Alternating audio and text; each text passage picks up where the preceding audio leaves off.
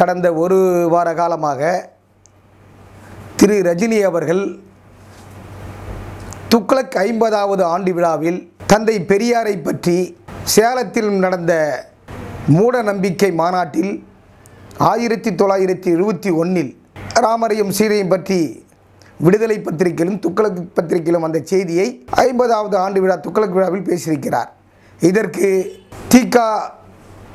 திராவிட கட்சியை சேர்ந்த திகாவும் திராவிட முன்னேற்ற கழகத்தைச் சேர்ந்த கட்சி நிர்வாகிகளும் ரஜினியை விமர்சனம் செய்து வருகிறார்கள். அவருடைய கொடும்பாயை கொளுத்துகிறார்கள், அவருடைய வீட்டை முற்றுகையிடுகிறார்கள், அவரை தமிழ்நாட்டுக்காரர் அல்ல கர்நாடகை சார்ந்தவர் என்று பல விமர்சனங்களை முன்னிறுத்துகிறார்கள். மறைந்த வரலாற்றை, கடந்த கால வரலாற்றை பேசுவதுதான் தலைவர்களுடைய வேலை. அந்த வேலையை தான் ரஜினி அவர்கள் கடந்த வரலாற்றை துக்ளக் விழாவில் மிக அழகாக பேசியிருக்கிறார். எங்களுடைய தலித் மக்களுடைய கருத்து என்னவென்றால், எங்களுடைய கடந்த கால வரலாற்றை நாங்கள் பேசுகிறோம். 1968 25ஆம் தேதி 4ஆம் மாதம் தஞ்சை மாவட்டம், இப்போது அது நாகை மாவட்டமாக பிரிந்திருக்கிறது. அந்த நாகை மாவட்டத்தில் 15 கிலோமீட்டர் தொலைவில் உள்ள கீழ்வெண்மணி என்ற ஒரு கிராமத்தில் தலித் மக்கள், தாழ்த்தப்பட்ட மக்கள் ஒரு படி நெல் உயர்வுக்காக 44 உயிர்கள் பூட்டிய வீட்டிலே அடைக்கப்பட்டு தீக்கிரையாக்கப்பட்டிருக்கிறார்கள். இதற்கு அப்போதைய திகாவினுடைய தலைவர் பெரியார் அவர்கள் மௌனம் காத்திருக்கிறார். கம்யூனிஸ்டுகளை குறை சொல்லியிருக்கிறார். ஏனென்றால் அந்த 44 உயிர்களுக்கு தீக்கிரையாக்குவதற்கு முழு காரணம் பாலகிருஷ்ண நாயுடு. அந்த நாயுடு என்பவர் திகாவினுடைய தலைவர் h.raja ராமசாமி அவர்களும் பாலகிருஷ்ண நாயுடும் அவர்கள் உற்ற நண்பர்கள் இருவரும்.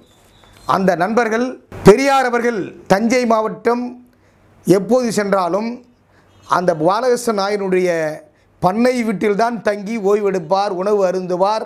பார்ப்பன எதிர்ப்பு பிரச்சார பயிலரகம் கூட்டம் போன்றவற்றை பாலகிருஷ்ண நாயுடைய பண்ணை வீட்டில் தான் நடத்துவார்.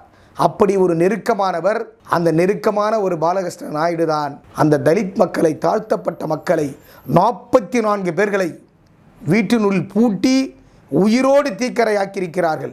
இந்த சம்பவத்தை நாங்கள் இன்று 2020 பேசுகிறோம் என்றால் தங்களுடைய பிள்ளைகளுக்கு நாங்கள் ஞாபகப்படுத்த வேண்டும், வரலாறுகளை பேச வேண்டும்.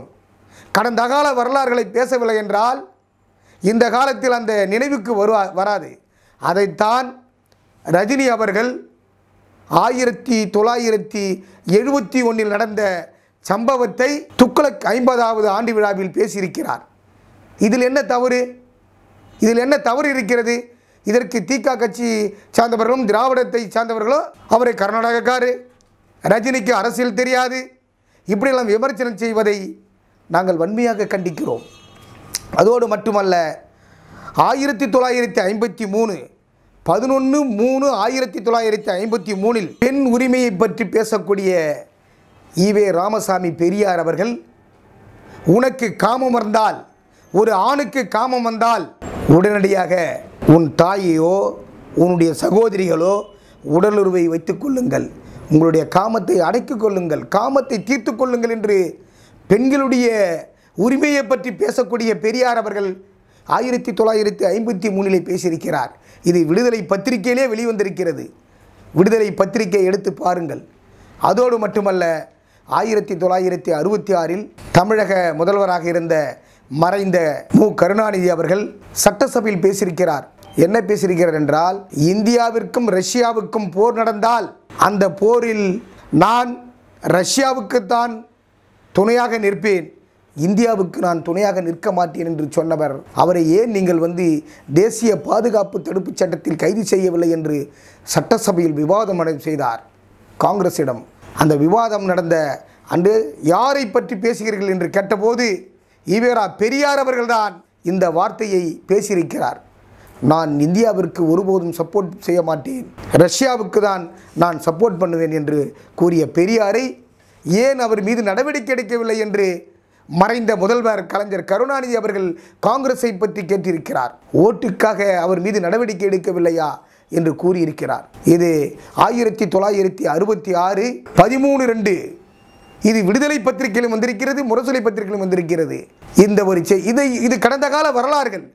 இந்த கடந்த கால வரலாறுகளை பற்றி பேசினால்தான் இன்றைய கால மக்களுக்கு தெரியும். அதைத்தான் ரஜினி அவர்கள் பேசியிருக்கிறார். அதை தவிர்த்துவிட்டு ரஜினியை குறை சொல்வதை நாங்கள் ஒருபோதும் ஏற்றுக்கொள்ள மாட்டோம். ஆகவே ரஜினிகாந்த் அவர்களுக்கு எங்களுடைய தலித் முன்னேற்றக் கழகமும் அவருக்கும் என்றும் நாங்கள் துணை இருப்போம். திராவிட கட்சிகளை நாங்கள் எதிர்ப்போம் என்று கூறி என்னை பேட்டிக்கு வாய்ப்பளித்த எஸ் வெப் டிவி அவர்களுக்கு நன்றி, வணக்கம்.